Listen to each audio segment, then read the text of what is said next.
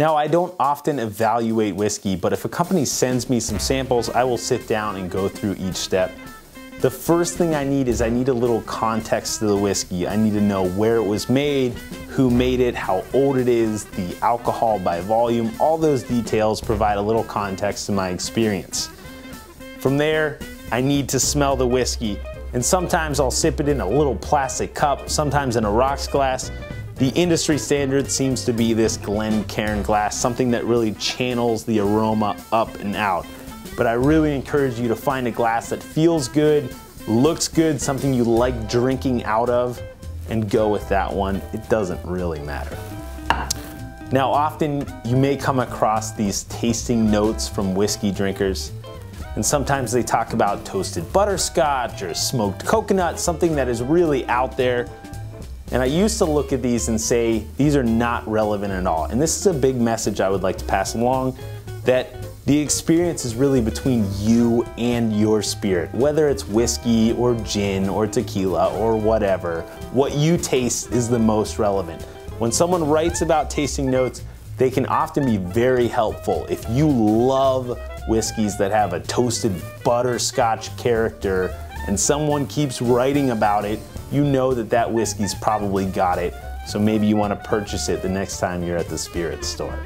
Now, the first thing I'm going to do is I need to smell the whiskey. So I'll pour a small amount of this rye whiskey into a glass, and I'll show you a great trick I learned from a good old Kentucky moonshiner a couple years ago. If you take your nose and just bury it in there and smell, it sort of hurts, it burns, right? So you're gonna take this glass, you're gonna hold it away from your face a couple inches, you're gonna part your lips slightly, and you will breathe in through your nose. What will happen is your mouth sucks off all the alcohol vapors, your nose can then pick up the aromas. So it looks a little ridiculous, but it's something like this.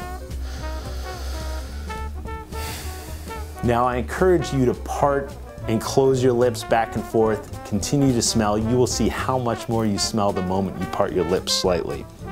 The reason we want to do this is, again, your sense of smell is much stronger than your sense of taste, so you're sort of priming your taste buds for what you're about to experience. It's often fun to see if the aroma matches the flavor and vice versa. Now we're going to taste the whiskey, and again, this takes a little bit of work. For the most part, this is pretty pleasurable work, but developing your palate takes a lot of time. So you've smelled it, you've picked up some things that you might be looking for. When you're smelling and tasting, you're looking for, what does this remind me of? Have I ever tasted this before? Have I ever smelled this before? I'm trying to pick out names to the various flavors.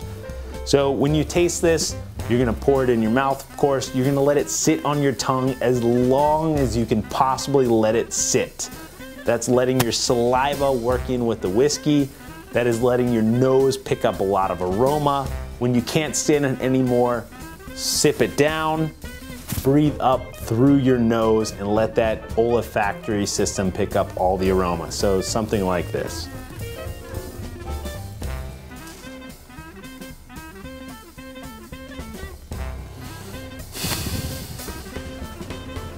There we go. Tons of toasted coconut and smoked butterscotch. Now, it's important to remember that human perception is on a sliding scale. We can all inch up if we work at it. I want to thank you for watching this week's episode on how to taste whiskey. Get to work on your tasting notes, review them, compare them against other reviews online. But remember, practice makes perfect. So pour yourself a glass of whiskey and get to work.